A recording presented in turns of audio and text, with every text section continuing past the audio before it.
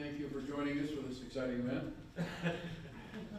We are going to now convene into a budget workshop. And because that's well beyond my skill level, I'm going to refer to Dr. Wallace, who then can continue to refer and keep us informed on this. So as you're accustomed, we normally do a budget workshop this month. And again, I would remind the board just also that we do not have board meetings in July, so just so you're aware of that right now. But the workshop is a part of giving you the heads up on where we are with our budget. There's no voting today. It's just a workshop, a lot of Q&A, presentational. You're going to see a lot of data. That portion of this is about 80 pages, so you understand why this is such a thick book this time. But please stop us during presentations asked. Dr. Miller's going to take the lead on this. But this is what will ultimately be voted on in August for our new budget year. But you're not voting on this tonight, so it's a good opportunity to learn, ask questions, and even in the future ask those questions as we come to the final approval or shifts if you request any. So Dr. Miller, we'll let you start and we'll tag team where we need to tag it. All right. Thank you very much. Once again, we've come to that time of year where we find ourselves putting together a new budget. And the entire budget process gives us an opportunity to look back over the past 12 months and see what's happened and how those actions will impact what's going to occur over the next 12 months. And if you want to reflect back to June of last year, this institution was in uncharted territory. Virtually all of our campus facilities were closed. Despite our best efforts to move all instruction online, student enrollments were dropping substantially. And bottom line, nobody knew how long these conditions were going to remain.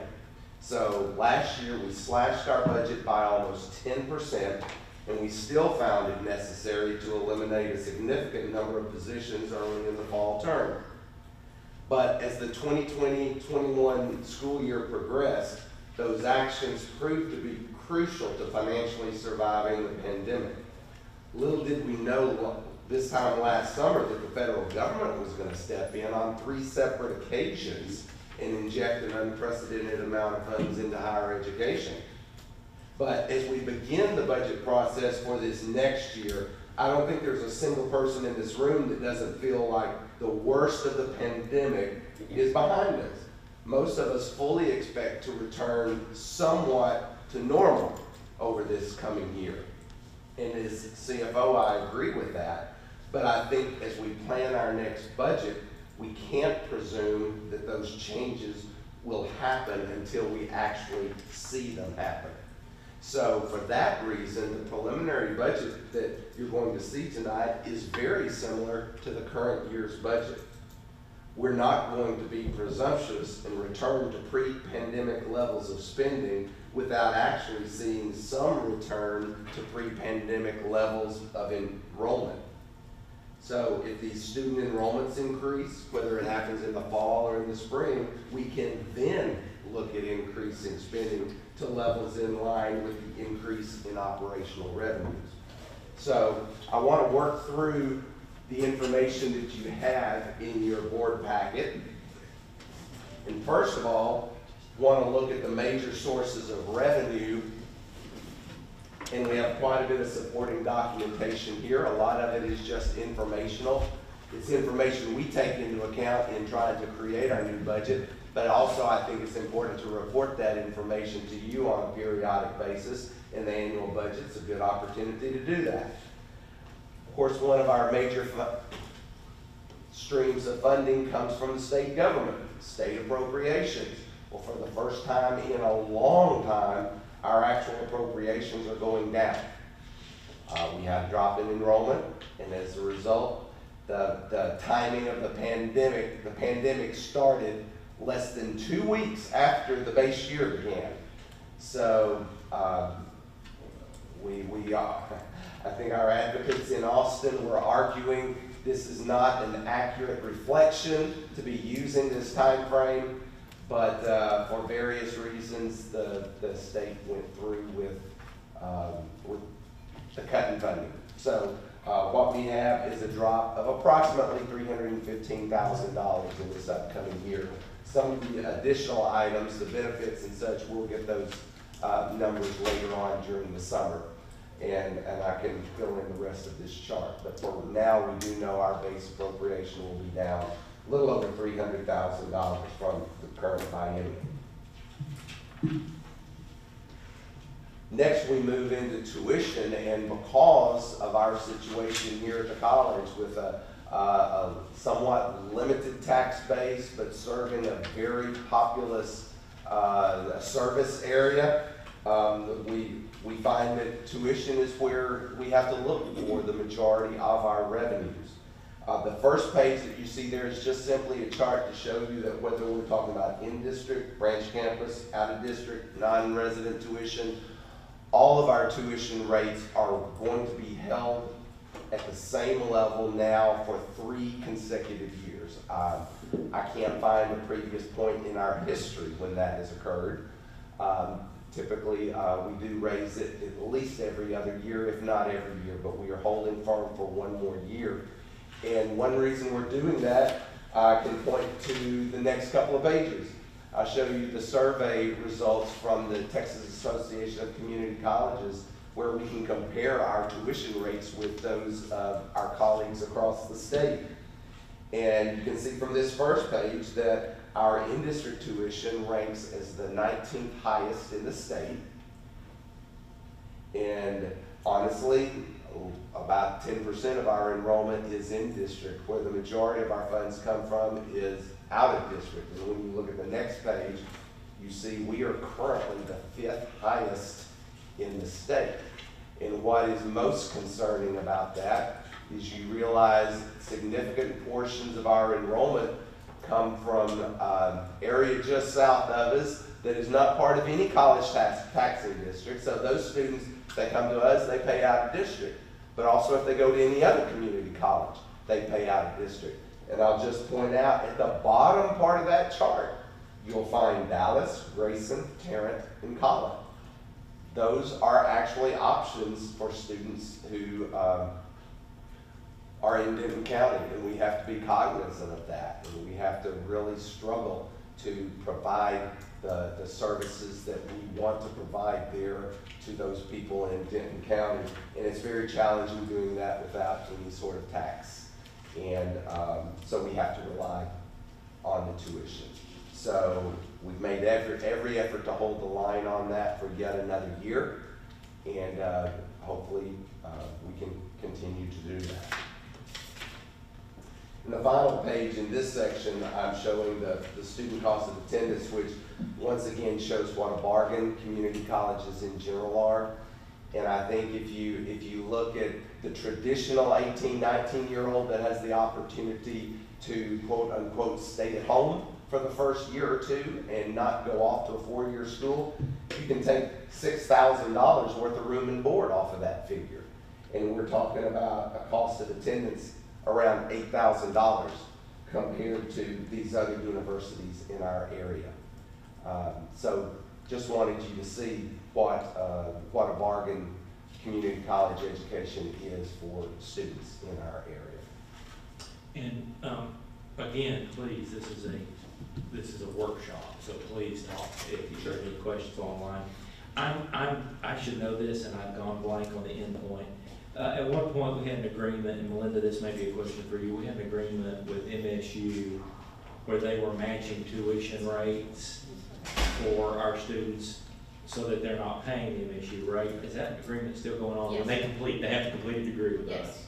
Yes, And so that helps too, to emphasize the partnership we have down there financially in the tuition and fee category. It's still a great deal for a student, for example, to finish with us at the better rate that Dr. Miller pointed out, and then they keep that rate if they happen to be the transfer to MSU.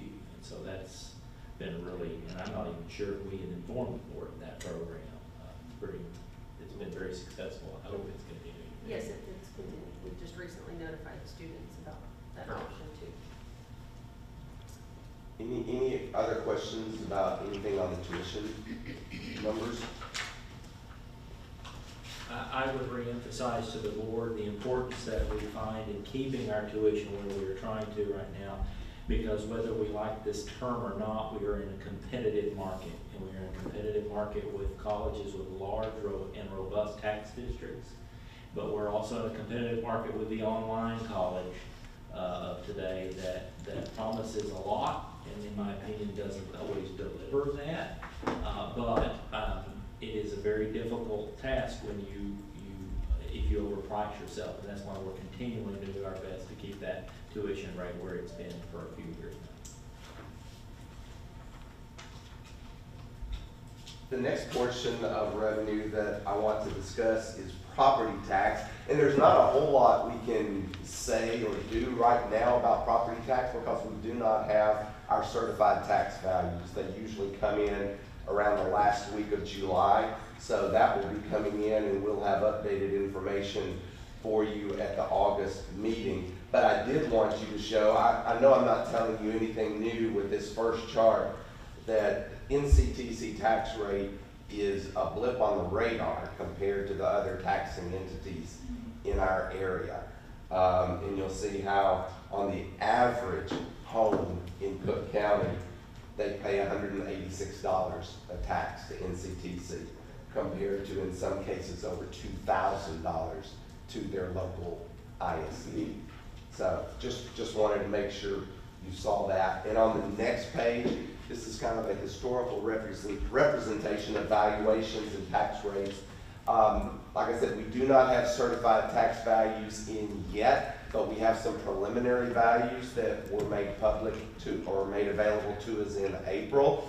And I can tell you across the board, those numbers are up 8 to 10% over the previous year's numbers. So all things remaining equal, the M&O tax rate would be expected to fall for the coming year, the no new tax rate. And in fact, I would expect, based on what it did last year, if we move forward with no new tax rate, our tax rate is going to be below 7 cents. It's going to be 6 something.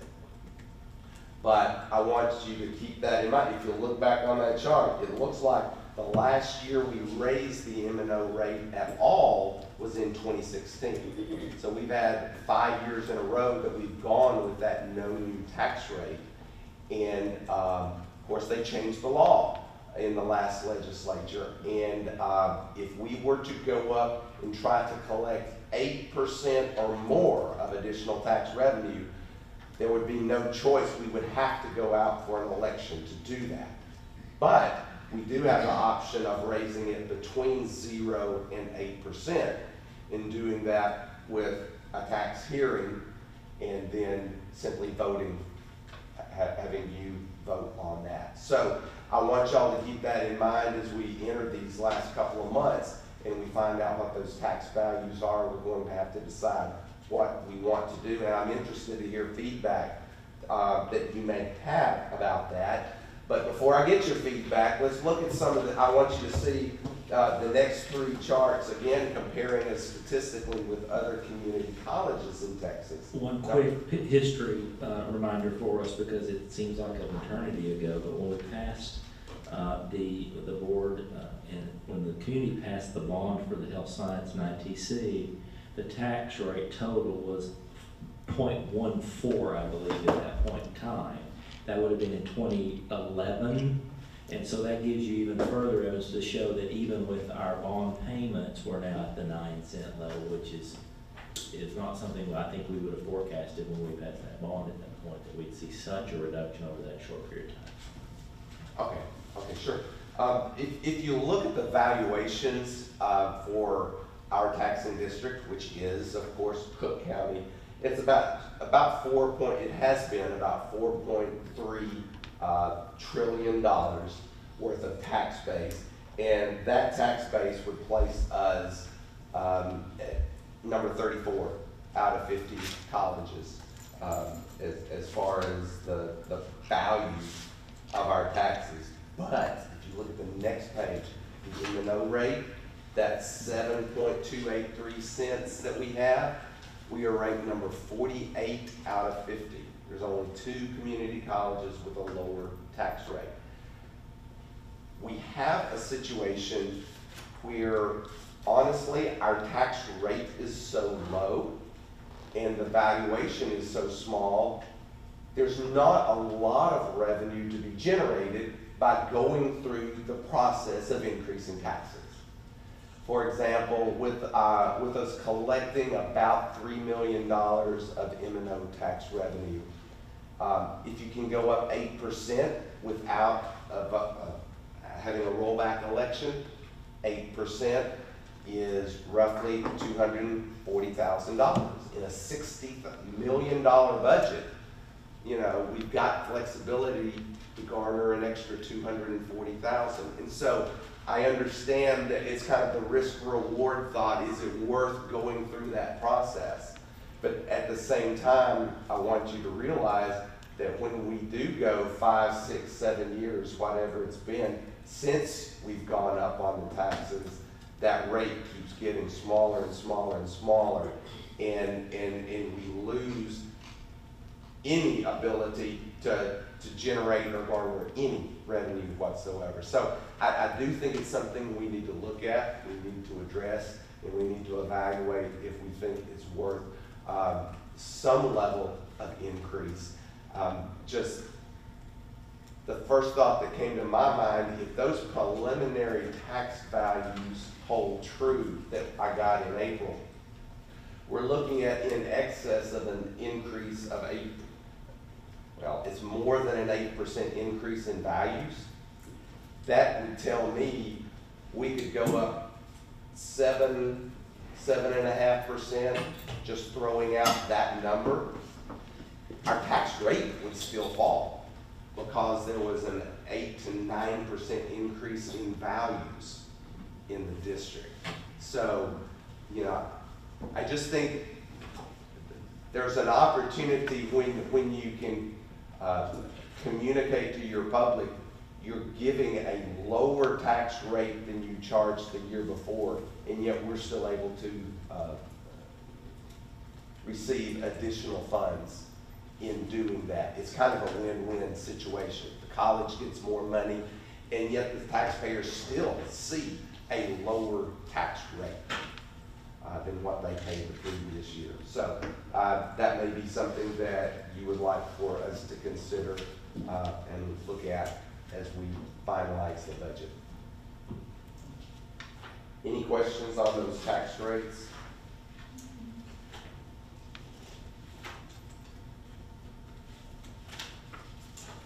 Okay, the next section that I put in here, of course, is brand new. We normally don't talk about federal funding and the impact that it has on our budget, but boy, it's played a big role this past year, and it will continue to play a role in the coming year. I put together a chart that I've shared a couple of times with the Finance Committee, I believe, at least once, if not twice. This is an attempt to show the various funding streams we have received from the federal government. First, it was the CARES Act, then it was CARISA, and now we've entered the third phase, which is called ARPA.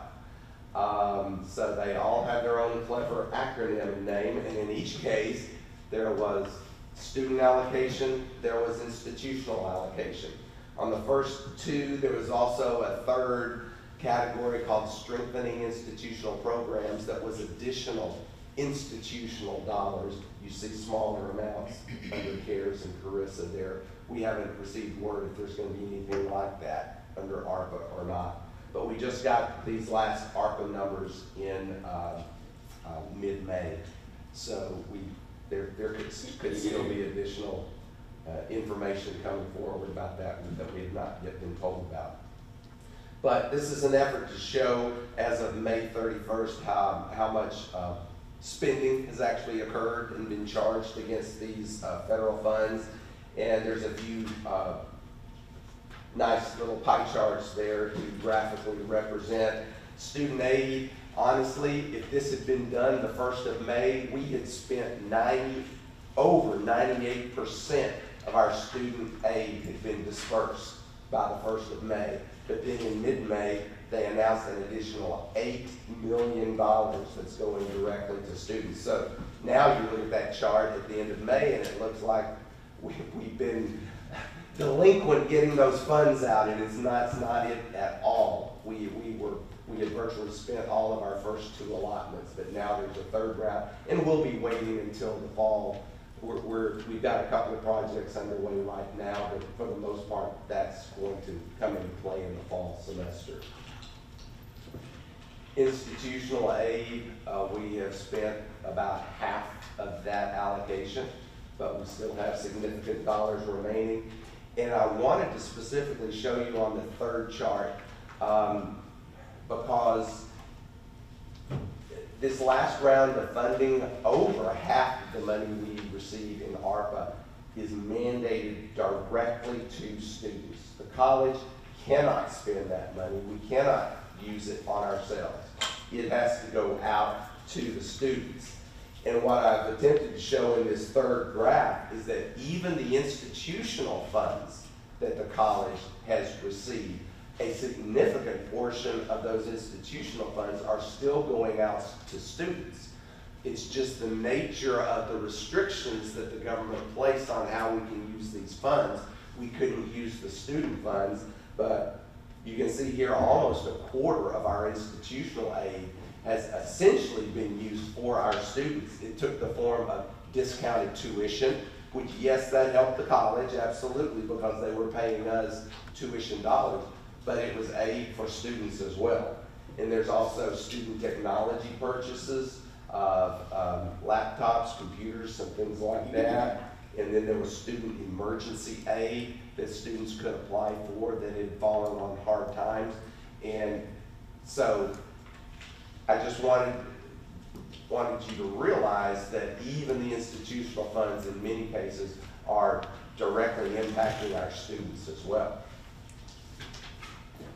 And as we are creating a budget for the next year, absolutely these federal funds have created very much of a, if you want to call it a safety net or a blanket.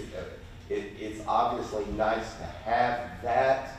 We have to be very careful because we can't obligate ourselves to recurring expenses that when the federal streams cut off, which I would expect to happen in this next year, we have to be careful that we have not now committed ourselves to things that are ongoing and recurring, and we will have to build in to the next year's budgets.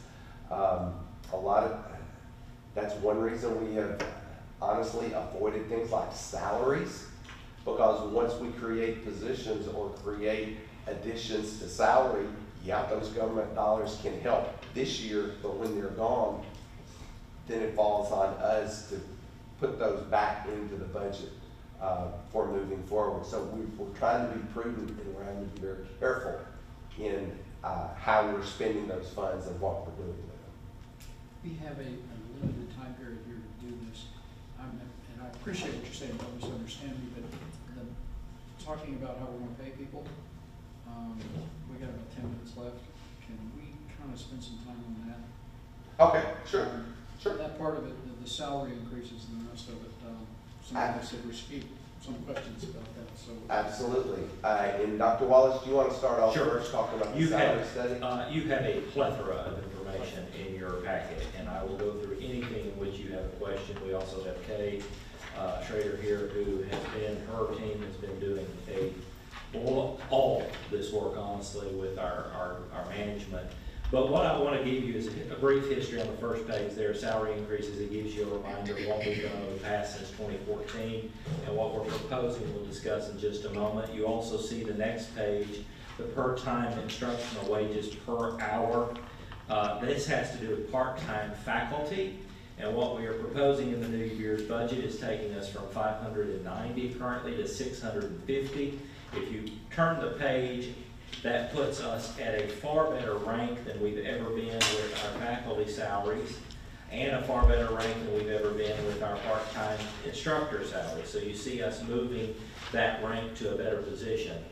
We are finding it difficult to hire faculty when our competitors are paying a per, and I'm talking part-time in this case, Very difficult to find faculty that will commit to a part-time instructional load if you're comparing us to the Dallases and the Collins and the larger taxing districts. This doesn't meet necessarily that level, but it certainly gives us a lot more marketability and equity in our pay scale for our part-time. That was also something that was important to the Faculty Senate. They brought that up more than once in the past, that they would appreciate, and then even many times said that we'd appreciate our adjuncts getting a raise even if they couldn't. So I appreciate that, but we've been able to garner both for them. Now, when you begin to look into the overall employment data, you begin to look into our what we provide our faculty and our staff, I think it's very important to understand as we look at the compensation package that it goes far beyond what our employees are paid as a base salary. I think you need to, and what we've done ourselves is really look at the notion of what does a salary really reflect in total compensation. And that is total amount that it costs the institution and that we provide the employee. So for example, an individual who makes in the 30s, let's say $30,000 salary, their total compensation that the college pays for health benefits for just the employee, for retirement, for matching, becomes $46,000. So you have anywhere of a spread that in the average, that an individual on a salary, it could be as much as 50% of that salary is also being additionally paid by the college for their benefit package. So I think it's important when you think about time off, personal leave time, vacation time, benefits, that the work we've done even is more important as we move forward. So what have we done? We've spent almost over a year now evaluating every job at the college, and every job means we've done 237 different evaluations for every single position in the college. They were evaluated by the individual holding the position, wrote the PDQ, then the supervisors worked to finalize and work that PDQ, then it went through the vice chancellor for those departments, then it went to our third-party vendor, Gallagher, to study and do market research and value those. You have the entire distribution of how we've gone about that fair market value. I draw your attention to that PowerPoint for just a moment, and specifically, I would like you to look at the actual classification bands. So you see that we're moving from something that was created probably around 20 years ago to a new band method, and that new band method is A through F, and it depends on what your job level is, how you manage individuals. The band method, if you're a business major, has been around for a long time. It's used by both corporate and education. I know, for example, and correct me if I'm wrong, I know Glenn uses this model, and I think maybe even some of our other colleagues do, because you'll see comparatives of where we've looked at other colleges, other universities. But the band method basically says, hey, if you're determining a matter of speed to perform and define that, you may be an A. Then the A coordination can go from 1 to 13 to 1 and 3. That gets really detailed. I don't want to bog down in that, but it's quantifiable, and it's quantifiable in a new way that we've not been able to do in the past. If you look at page 10 of that PowerPoint, you'll see the following cohort groups that we use to base our data off of through the CUPAHR program. That's all 50 of the community colleges in the state of Texas. You turn the page once more, you see that we even went deeper and looked at university market demand. If you turn the page to 12, you'll see where we looked at city pay scales. Those in green were the ones that actually replied to our surveys, which is pretty healthy when you consider the count. I point out Denton County did, Cook County did, cities that we serve did, very important for that. You begin to look, and what you come to is, what we've chosen to do is a new band method. And if you go into page 22, you see the new recommended pay structure. We went from 16K, I believe, for like 101 through 116 on our staff pay scale to a pretty comprehensive scale. Now, where you see individual things like C44, C51, C44 would recognize that someone could be in that pay grade that is moving through the institution and has an opportunity for future growth, and that's why you see some duplicated pay grade information. But if you look at the midpoint now, you look at the minimum The minimum originally for an NCTC employer at A11, the equivalency before this study was $19,000. So what does this translate to? It translates to the following. It translates to what we've done is we've tried to bring all employees in their new pay grade in the budget to the new minimally. Does that make sense? So in other words, if you are grossly underpaid, according to new pay grade, you're brought to the minimum of that new pay grade. The remainder of individuals that may not be getting that will be getting a 2% raise of the new midpoint. So they're still benefiting. Had we been in our old pay grade system, we would be saying that's a lot less money, a lot less raise of the 2% midpoint there for everyone in this program. What it does is it starts you. It gives you the start point. It gives you the ability to say, hey, you know, we know that this isn't perfect, but this is the way we start. Also, we're giving every full-time faculty member a $1,500 raise. You can see in that report too, in here, that we have given you the TCCTA report where that would move us. Van, correct me if I'm wrong, it moves us to several points in the new data to where we're no longer in the midpoint. We're a little bit above the midpoint as far as our faculty pay scales. So you can't go past 6, but I can do the summary, yes, sir. So that's where we are. We are open to any questions you have about these pay grades. You can look at what that means, and then Dr. Miller can just give you real quickly, if you go to that page following my presentation, he'll give you the final review of the actual budget proposed. But questions about the... So would it be fair to say that, I know we've talked about, hey, how do we, instead of just giving everybody the same thing across the board, to make it much more merit-based, this seems to be more of a merit-based. It is not merit-based, Mr. Grimes, it is not. Okay. Merit-based is a whole other, this is still what you would consider classification-based raise, not merit. Someone that could have received a less than stellar performance would still get the same raise as someone that has a stellar performance. The only time we don't give raises at NCTC is if you don't work for us. So we're just just being honest. We're basically, in this method, we're bringing the bottom up to a more Marketable value. marketable value. Right. Right. Okay. I'll give you a good example. Is there a reason we didn't look at something more merit-based to go to like we had discussed? I'm not convinced that we have the staff available in time. I have a colleague who did that system in the state. It took them 4 years and a probably 30-member HR team to make it happen. And they don't give any cost of living raises to anyone now. It's fully merit-based. And there's a committee within each division that determines if you give a high-level evaluation, it has to go to committee. If you give a low evaluation, it has to go to committee. You have to justify giving someone a perfect score or a low score. And if you don't rank within the midpoints, you don't get raises. Okay. So you also talked about the other means of compensation, not just what they're paid. Are those state required, like so much matching? So there's nothing we can do to go, hey, The only thing we have this or that? Yeah, the only thing we have control over would be personal leave. We have control over vacation technically. Those are the things we have control. We do not have control over match funds for retirement and or health insurance. Now, what is different than years past for people who serve on this board a longer period of time is because we have had steady enrollment growth, the state used to reimburse you at a better rate your insurance and your retirement things. We're now, the onus is fully on NCTC for anyone hired in the last, oh my goodness, 8 years for sure, if not 10.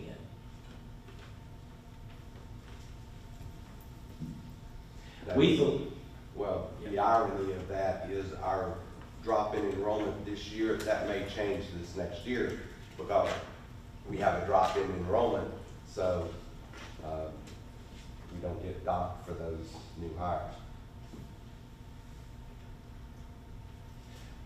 We encourage you to read through this, realizing that this is not a done deal tonight. This is the workshop for it, and we will follow up in August with the official vote on the budget, at which point you may have a lot more questions then.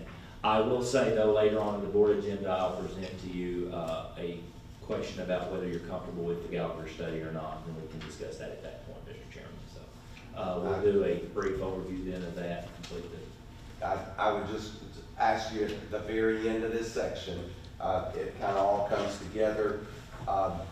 The actual budget on that multicolored page there's just under a $1 million surplus with everything that's in that budget as it stands. But we have not addressed salaries yet within that budget. So the very last page are the cost of the proposed salary adjustments that we would be requesting be made to that budget. And there's the cost of implementing the Gallagher study, full-time employee increases, part-time increases. It's about $1.2 million worth of salary adjustments. And if those are approved, that would move that 1 million surplus to about $250,000 deficit. But I tell you, that's why it's important to realize this is fluid. What we're doing right now, it's not finished, because between now and August, I can tell you a couple of things right off bat that could very likely happen. If our enrollment is up any this fall over last fall, we made all of our revenue projections off of this past year, which was the lowest year we've had in a long time. If we're up in enrollment, and we know that come first day of class around the August board meeting, we can make adjustments to our tuition revenue and move that upward. We still have a $1 million contingency built into this budget. Worst case scenario, we move forward with this increase and we have a $700,000 contingency. So I fully expect to be presenting a balanced budget with all of these changes one way or the other. And I would like to just point out the negative position that we're presenting this evening would not have been in place had the state funded at home, hold harmless. That was $315,000. $315,000. All right, anybody have further questions? Happy to discuss it. That being the case, thank you. Thank you. Appreciate it. All right, that being the case, it is 6:07, and I would formally call this meeting to order. We have established a quorum, and that would lead us to citizens communication, which I do not see. I don't believe we had any communication. Okay. Sandy is out ill this evening, ladies and gentlemen, but she's taking the medicine. That leads us to reports. Finance Secretary Morris. Yes, Finance met June 23rd. We discussed the June agenda items, which include 2 requests for proposals, one for depository services and the other for auditing services. And we discussed the third quarter investment report, which you'll see later.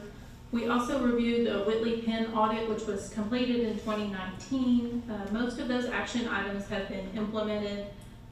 Full implementation is expected soon, but it was disrupted by the pandemic. And we also reviewed the budget, the preliminary budget. And then finally, we talked about the May financial statement. Thank you. Executive Committee, I believe we canceled it. They did not meet. They did not meet. Therefore, student success, Regent Henderson. No, we didn't meet this quarter. Do we have anything, Debbie?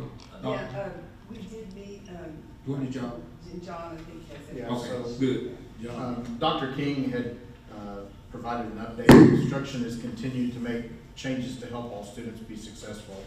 While some courses are back face-to-face, the majority will still be taught online in a combination of formats. Along with faculty getting better at using technology, several instrumental support areas have been noticed increased use of students accessing through online services. They include the library services, Ask a Librarian, electronic databases. Online tutoring has increased significantly, as well as redesign of the e-learning department to better meet college needs. Melinda Carroll also provided an update on student services, and she and her department have been working hard with the students, and they have continued to work to meet with students where they are upon entry into NCTC, as well as provide students engagement and support with several opportunities throughout the academic year. We discussed several events on campus that they've had to support inclusion and engagement. Also, with registration for fall of 2021 underway, beginning July 6th, the Student Services team will begin outreach to students promoting future registration, including 3 audiences. People who've applied the previous semester but didn't attend. There's about 839 students from spring of 2021. Re-registration for continuing students, and also registration for stop-outs. Debbie had provided an external affairs update, including during fall 2020 semester that 12%, a little over 12%, almost 13% of NCTC students received scholarships. Almost 77% of scholarship recipients were successful with a C or better in their courses, and 81% of the scholarship recipients were retained from fall semester to spring. An average GPA of the scholarship recipients was 3.27, so that's really cool. Also, the emergency fund that they've established has helped approximately 60 students with about $265, and about 88% of those who get the help actually complete the semester. And I think it's really neat to me, and you just realize how fortunate you are when $265 can help you finish a semester. So a good job with everything they're doing in external affairs. At the meeting, Melinda also shared some various data points related to the future executive dashboard, including student enrollment data, total enrollment data by semester, race, ethnicity, age, gender, and student tuition status. Used to, I guess we were having to go through several different places to get all this, and I think it's exciting to be able to get some of these things kind of at the drop of a hat in the future. Also, the committee was provided with additional dashboards regarding student conversion and yield rates for the current and upcoming semesters. I'd also like to, I guess, commend the employees here at NCTC. In 2020, well, every year for the past 5 years or so, they've been doing an employee giving campaign, and in 2020, and you just figure this crazy year of COVID, in 2020 they gave $54,000, and about 65% of the staff, faculty had contributed, and this year they gave $71,000, and about 69% of the staff gave, and I think that's, I think that this faculty and staff ought to be committed for really kind of giving back to the students. I think that was great. Thank you. That moves us to the Regents, and we would start with Bob. Yeah, I will give you a brief update of what's going on in Corinth. As you all know, we had the winter storm damage. We're just almost finished with that project. Our restoration and mitigation company that's been working for the last four months or so. They are about to wrap up all of the repairs by the end of the week. So hopefully, first part of July, we'll start moving everything back in. As a matter of fact, we have moved some office furniture back in this week. So but we had a lot of that stuff damaged as well, so we got to reorder stuff. And some of that might not be in until July. So hopefully, we're still shooting to be all ready and everything moved back in, and everyone back in for the fall semester. Good news is, we did settle up with our insurance company on claim. And we settled at $3,760,000. And to date, we paid their company a little over $3 million, right around $3 million. They still have one more invoice to send us, and whatever that is, it'll probably take the remaining $3,760,000. So that's everything minus our deductible of $25,000. That's our out-of-pocket cost for that whole entire $3.7 million worth of damage. We also did a few things outside the claim that once we had it all tore up, we couldn't realize that we needed to rearrange some things, do things more different, pull down some walls, and actually the third floor flooring, we could have left it as is, but it wasn't a match to the second and third, so we went in and did that as well. So a few things like that we're going to pay for outside the claim, so it's another out-of-pocket expense. We're going to convert our food services and use Great Western Dining. for down there as well, so that's gonna require a little bit of remodeling as well. But all in all, we're in good shape. Like I say, we're out for $25,000. I think we're in good shape. Anybody got any questions? Questions? Thank you, Ron. All right, Chancellor's Administrative Report. So really just one thing I want to update the board on, because you'll hear from me on other things throughout the night. Some of us recently were able to meet. There's a new committee that has been formed by the city of Graham, and that new committee is focusing on helping undergird and support NCTC's work in Graham. And there's a 4-member community team that's been created. We're very pleased to say that they're wanting to try to work with the college on a 5, 10, and 15-year kind of trajectory. What can they do?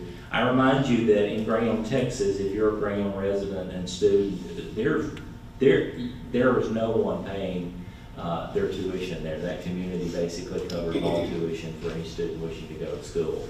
And so tuition is not so much, and scholarship is growing, and we're working on that program that we'll talk about after a meeting in Dallas we're going to have tomorrow, which we're excited about. That's going to undergird our rural campuses with some extra funds and extra ways for us to really help students complete.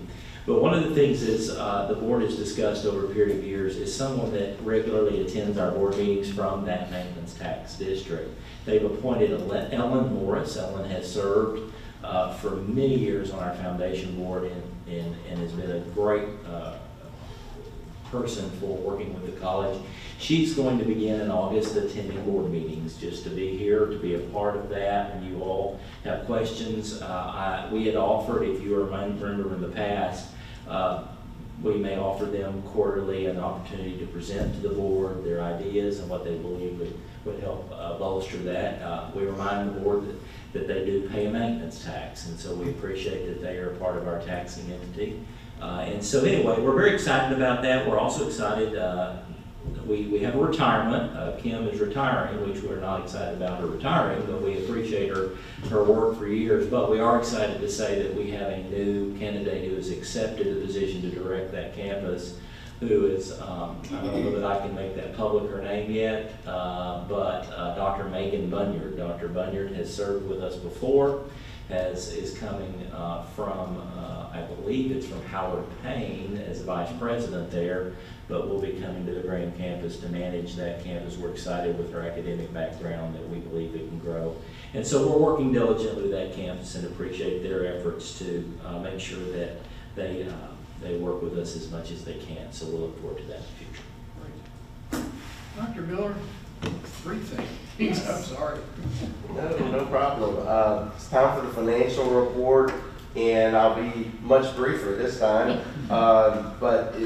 I would just call your attention to a couple of things. The first page on statement of funds, toward the top, total reserves increased by $1 million last month, and that was due to what we said we were going to do last month, setting aside $1 million of the federal funding to board reserves.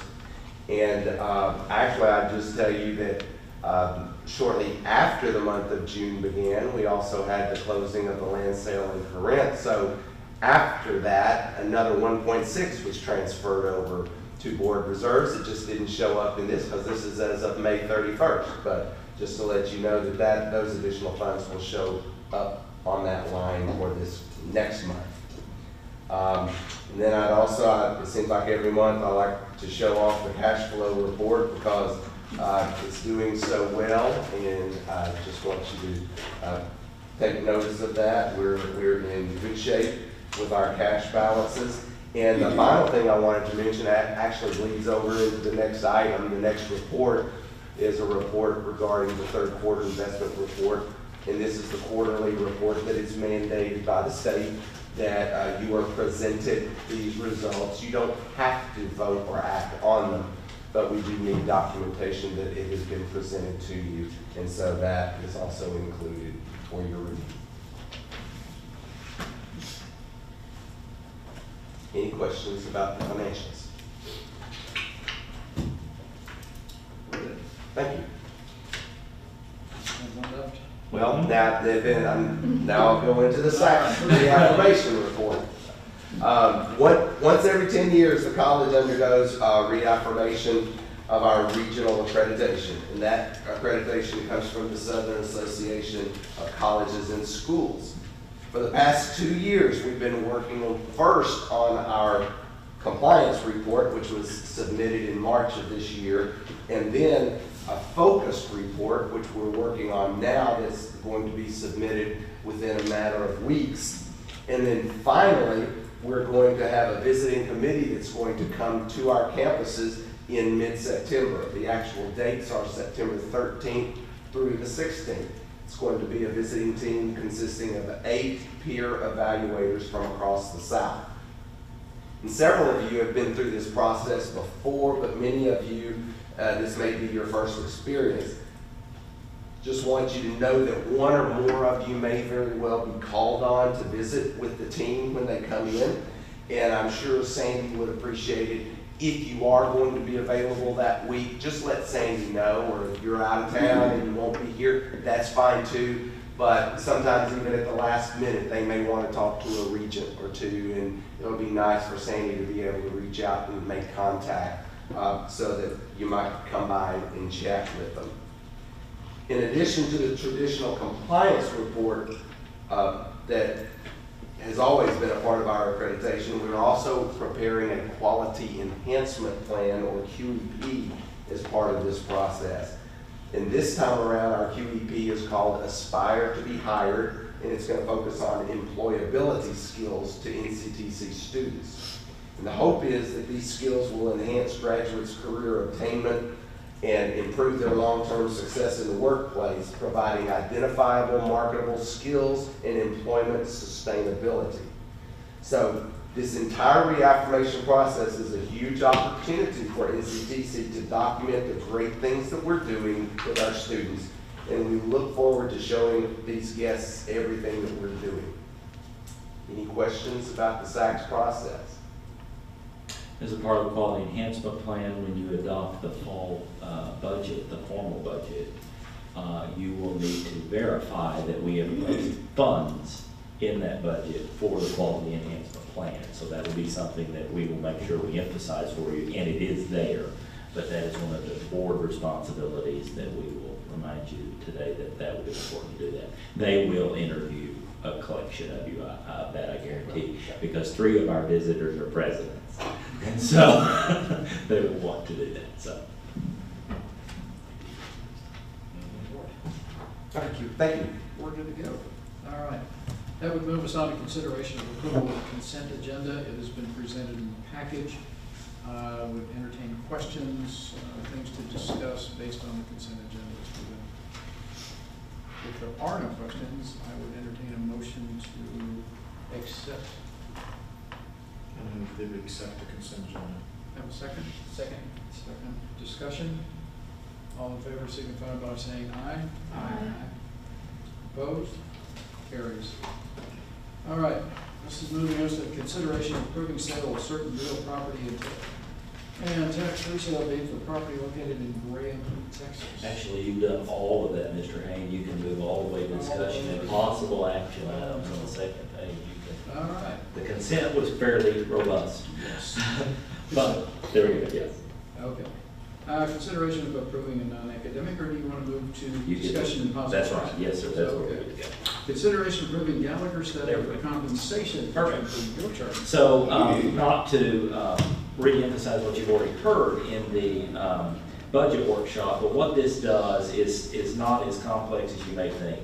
This is similar to what you've done in the past when you've enabled us to tentatively plan on a raise or a compensation shift, so that the administration can actually begin to do the paperwork side of this. So what we're asking for this evening, honestly, is the administration recommending approval for the study to be implemented to allow us to begin the preparation necessary. But it's still contingent on your adopting the final budget in August. So if for some reason you're still not comfortable with the study at that point, you could retract that with the adoption of the budget.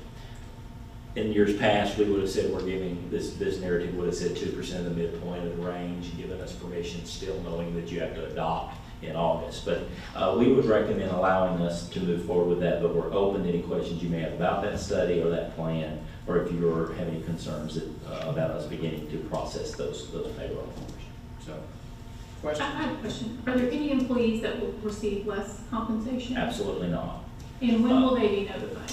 So it is very difficult to notify if we don't pass this. What we're going to attempt to do is, once you approve this evening, they would be notified in the letter that they normally are, that this is the intended salary package they will receive contingent on the board approval of the budget. So that's what we normally do. We do that both on a faculty side and a staff administrative side. Letter of intent, but no binding. So it will be their complete compensation? Yes, we are planning a complete compensation report, which is very different to us, that shows what your health package is, what your time off equates to. We have a new budget calculator that basically says if this is your salary, this is how much you're also earning in leave, vacation, time off that's not vacation, health, and retirement. Why do we do that ahead of the budget? Why don't we do it all at once? Just more of a question.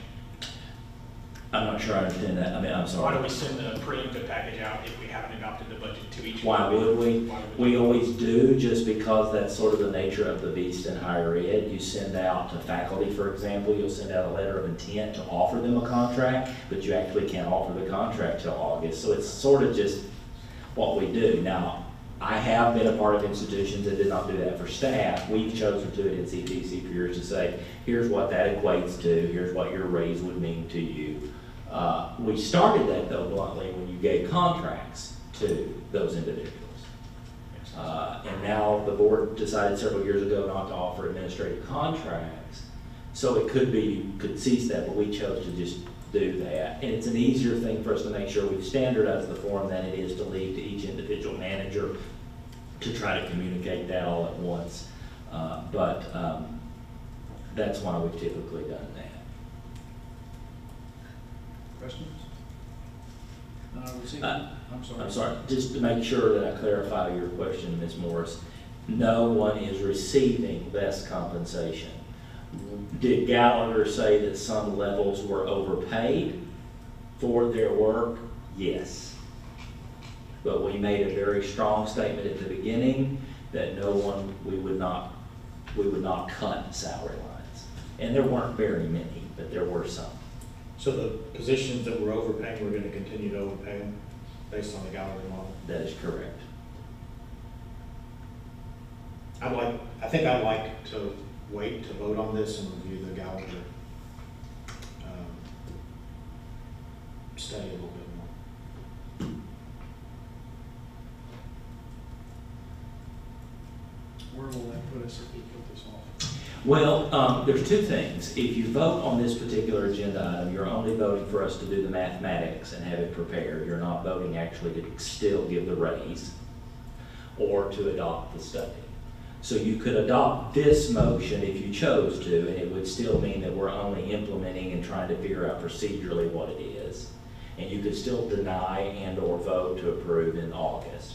Or you could table the whole thing and we could say that we simply would not be prepared, nor could anyone receive their first check then by September 1, new start date. So if we approve it, wait in August, do this. We need to expect probably minimally it would be October before the new compensation package could be paid. And that's up to the purview of the board. Also, how many, brought up a good question about overpayment, how many people in that deal are, according to the Gallagher study, overpaying? I would What, say four? Four were I think there overpaid. was four. There was one division of work that also is an additional 4 individuals that they agreed to the pay scale but said that they believed it was an inflated compensation given their role. We didn't agree with that, but no more than 8. So by accepting or adopting the compensation study, we're not obligating ourselves to go forward with it or go forward with any of the salary recommendations. So Mr. Hayne, you can make the motion to reflect that. You could say that you want to make a motion to allow us to process without full implementation until after the August adoption of the budget. You could just phrase it that way if you chose to. Say that again.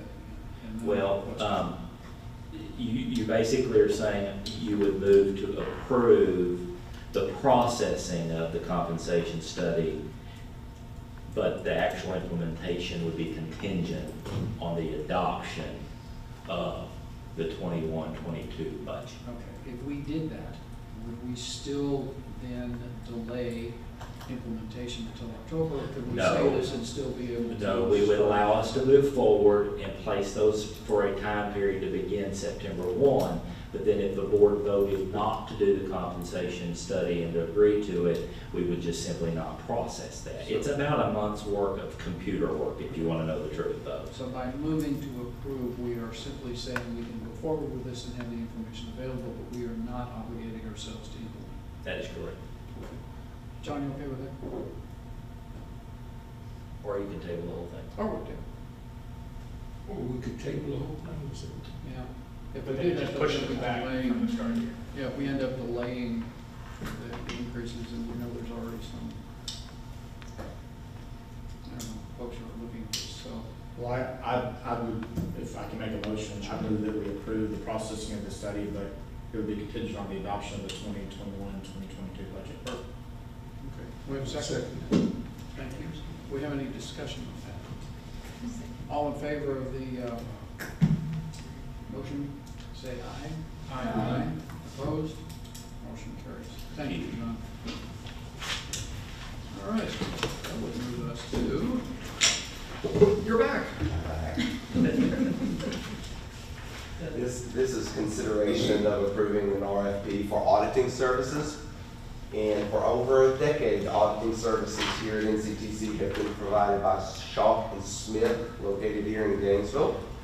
The accounting team here at the college has been pleased with our working relationship with them, but we also realize that it's prudent to periodically look to have another set of eyes looking over our books, so we decided that we would conduct an RFP for auditing services.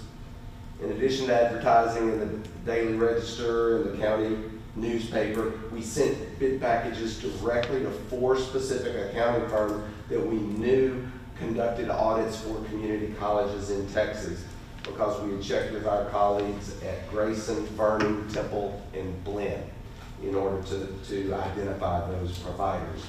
So unfortunately, the only bid proposal that we received was from Shaw and Smith. And I say unfortunately because we would simply have liked to have had more interest and options from which to choose. But that being said, we are happy to continue working with our friends at Shaw and Smith, and we're asking the board to accept the proposal submitted by them for auditing services for the college and the foundation over the next 5 years. Is there any reason that you know of that we went out to that many people and only one person responded? I have no idea. I specifically heard back from one of them, and it was it's seemingly a small firm in Bonham, Texas that does Grayson's audit, and they just said because of their manpower that they just did not feel like they would be in a position, and that doesn't surprise me. It sounds like a small town firm, but the others, it was because it was a Wichita City firm, Wichita Falls. It was a Temple, folks that did Blinn and Temple that I worked with at both, and I was kind of surprised I didn't at least hear back from him and say, hey, sorry, Dr. Miller, but that's a little out of our territory. But I did not hear anything back. Do you have any questions? How often do these people come on campus? Very rarely, I would assume. Y'all just send everything to them? Oh, yeah. Well, and especially during the pandemic, I mean, it was all done remote, but honestly, they'll have usually 2 different time periods.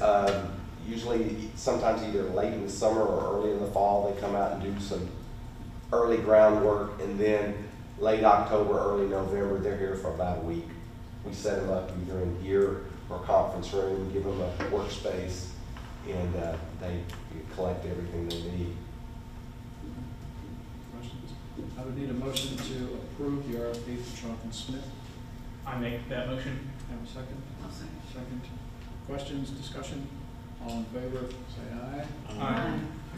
Opposed? Carries. Well, you're still up. Another Still up, right? RFP for our depository bank services. Our depository agreement expired a couple of months ago, and much like our situation with auditing, We advertised in the local papers, but we also sent bid packages out to 5 local banks. Just wanted to make sure everyone knew. We sent them to First State Bank, First United, Munster State, Prosperity, and Simmons. And again, the only bid proposal we received was from our current service provider, and in this case, that was First State Bank. We're very pleased with our working relationship that we have there, and we're pleased with the terms of their proposal because it was virtually identical to the terms that were in our previous agreement. And so we would ask the board to please accept the bid proposal that was submitted by First State Bank of Gainesville for depository bank services for the next 5 years. I make a motion to approve First State Bank for said services. Second. Yeah, that's good. Questions? Discussion? All in favor signify by saying aye. Aye. Opposed? No, one abstention, please, in the record for Christie Mills. All right. Thank you. Yes, sir. We are supposed to now consider setting a date for the Board of Regents retreat. Where number reluctant to do this. Without Chairman Metzler here as well, and let me just say our condolences go to Carla and her family at the loss of her mother. That funeral was today, and so we offer our condolences to her. I went to the visitation last evening, great family and very warm reception, and I appreciate her work, but we want to know that our thoughts and prayers are with her. She's asked that any donations that are made to the foundation, to the scholarship that her parents established, and so it's exciting that they would think of the college during this time. But I would like to just, with your permission, Mr. Chair, just table that. What we're thinking of is a fall. I'm not trying to get one of these in the spring and summer, it's just too busy. I'm not just getting together for a day's retreat sometime, probably even maybe October. I just wanted to put it in your head and we can get that scheduled.